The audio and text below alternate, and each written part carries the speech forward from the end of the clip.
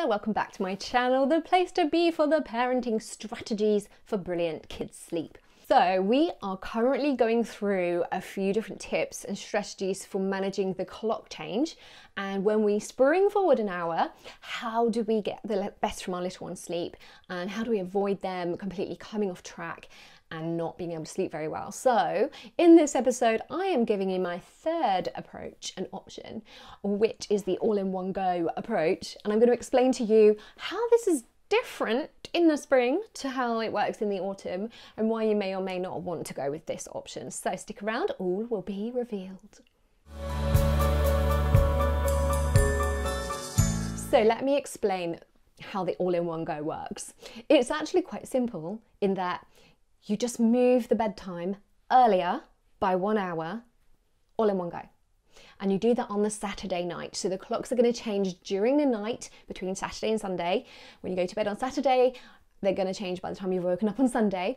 And the all-in-one-go approach is to move bedtime earlier on that Saturday night. So if your little one is usually going to bed and falling asleep for 7 p.m, on Saturday night, we're going to make it 6 p.m. a whole hour different. That way, when they go to sleep, they will sleep their normal number of hours through the night and then wake up at their normal wake-up time because the clock will have jumped forward an hour during sleep. Okay, that sounds pretty straightforward, right? That's pretty simple. You just move bedtime earlier by an hour. But here's some reasons why you may or may not want to go for this.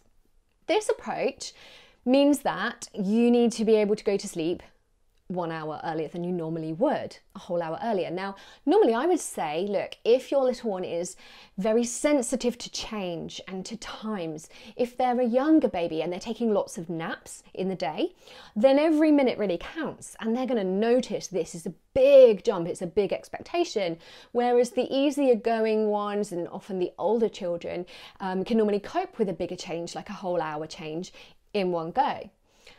But that's a lot easier to do in the autumn than it is in the spring. Why? Because in the autumn, we move our bedtime later by an hour, and it is much easier for the human body to stay awake for an extra hour than it is to go to sleep an hour sooner, because you have to be tired enough. We can be tired and keep ourselves awake an extra hour more easily than we can make ourselves sleepy enough to go to sleep an hour earlier. And that's one of the biggest differences in the spring compared to the autumn clock change.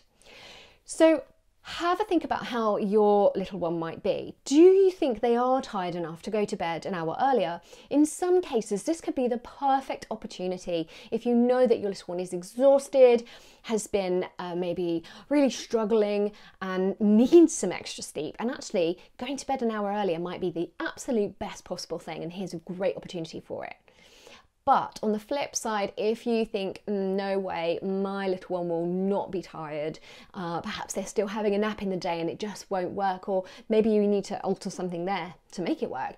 But if you just think that falling asleep an hour earlier is not going to happen, then in that case, you want to have a look back at the last 2 episodes where I covered different approaches to make this a bit more gradual, make the transition a little less sudden, and help, take the time with it. So have a think about what's going to work best for your child. There is no right or wrong answer here, just options and suggestions to try to smooth that change into the new clock time. Okay, so I hope this has helped you. I'd love to know which approach you're going for with this coming clock change, so let me know in the comments, and I will see you very, very soon.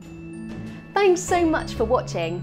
If you've liked anything about this episode, then please leave a comment below and hit subscribe for more episodes like this. If any of your friends would benefit from seeing this video, then please do share it with them using #TheSleepNanny. And we look forward to seeing you again real soon.